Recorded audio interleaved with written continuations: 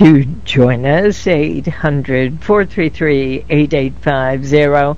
Send us your email to drshow@wamu.org. Khaled Hosseini is with me.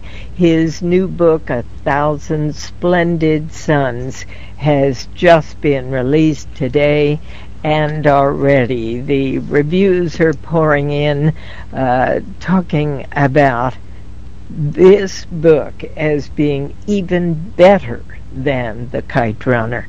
And it's hard for those of you who've read only The Kite Runner to imagine how anything could be really better. But I'll tell you, this is such a story. I fell in love with it. We talked in the first segment, Khaled, about Mariam, who was born in the 26th year of the last king of Afghanistan's 40-year reign. What was life like then for a woman as compared to when your second protagonist, Layla, was born nearly 20 years later? Well, it kind of depends where we're talking about. If we're talking about an urban place like Kabul, things would have been pretty good.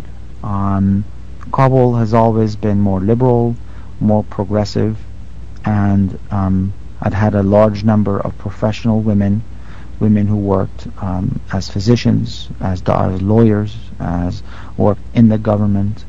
70% of the teaching force was made up of women.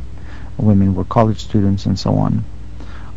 In the countryside, the life of women has been pretty much the same, fairly static for centuries. In the countryside, the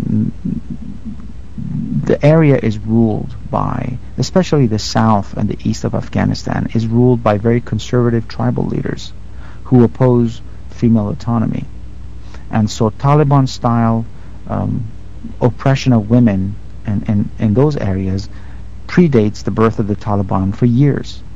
In those areas, women were, forbidden from working. They rarely went to school beyond the age of 12. They usually were forced to marriage at a young age. They didn't have a right to work, and they basically were confined to their home.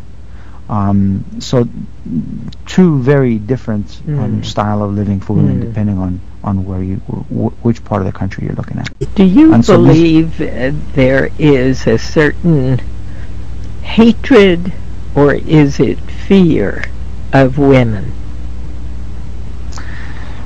It's very complex, Diane. It's very complex. I'll explain it this way. In tribal, very conservative tribal culture, and I want to stress that this is not in all of Afghanistan, but in the very tribal parts of Afghanistan, a woman symbolizes the honor of her family, and a man,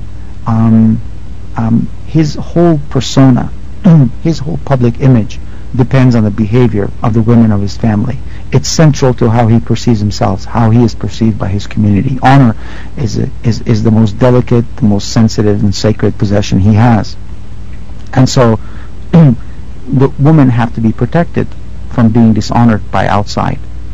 But in addition, those men feel that women are both psychologically and emotionally immature when compared to men, and additionally that they are hypersexual beings, that if you did not control them, there would be sexual anarchy. And so they're not only protected from outside, but they have to be controlled and pretty much protected from themselves. And so this has led to the practice of seclusion, or purda, which is basically the way to deal with this is that women are confined to their homes, and never seen by strangers, and never have any interactions with males outside of their own immediate family. And if they do go outside, they're in the company of a male relative, and they're shrouded from head to toe so that they're not seen by strange men. And then when they walk down the street, they have to be very quiet, and they can't speak loudly, and they can't laugh, and they can't wear high heels or have jewelry that jingles. And of course this puts severe limitations on a woman. It limits her access to health care. In those regions, maternal mortality rate is sky high. In some of those regions, a woman dies every 30 minutes from either childbirth or some pregnancy-related issue. It limits her ability to work. It denies her a right to education. And I think it's a horrible thing for Afghanistan. And this is, I think, one of the central challenges facing this regime. How do you bring women back into the fold? How do you give them a voice in an environment that is often hostile to women and opposes the autonomy of women?